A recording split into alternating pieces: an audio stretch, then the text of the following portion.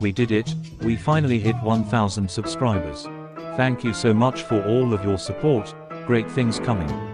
This is Highline Prestige, and in honor of this special occasion, we are smoking the brand new EP Carillo Allegiance.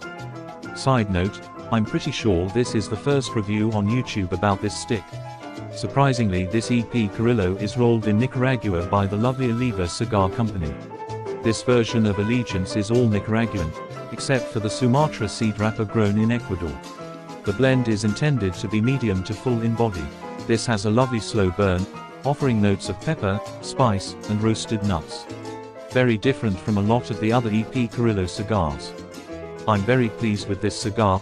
I might even say I like it better than the Pledge or Encore. It offers a side of EP Carillo cigars that is yet to be fully explored and savored, in my opinion. Cheers.